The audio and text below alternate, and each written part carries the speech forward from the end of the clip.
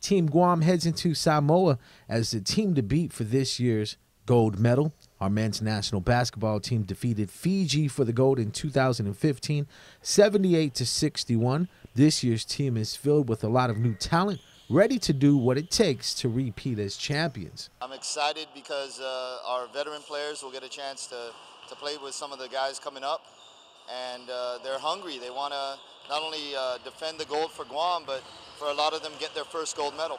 The path to the Pacific Games started in Yap with the 2018 Micro Games, where Team Guam took gold 86-72 over the RMI.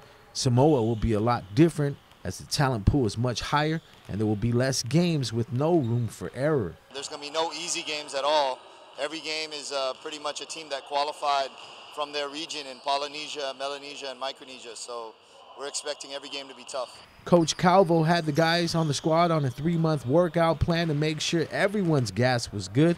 The team spent another 2 months off the court doing extra conditioning on the beach and in the gym. He's put in a lot of dedication to this team and this Pacific Games tournament, and I'm very blessed with the way he's trained us, and we're continuing that from now till we get to Pacific Games.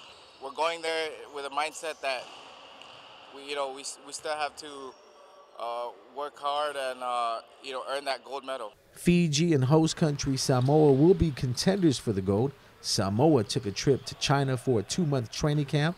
There's a lot of buzz going around about the men's basketball program's uprise. We had a huge tournament for the Asian Games, went undefeated in Thailand, so I know everybody's talking about Guam and what Guam's doing, and with the draw, we're able to compete with the bigger countries. So I know when we get there, everybody will be talking about it, and a lot of excitement around Guam basketball and where we're headed.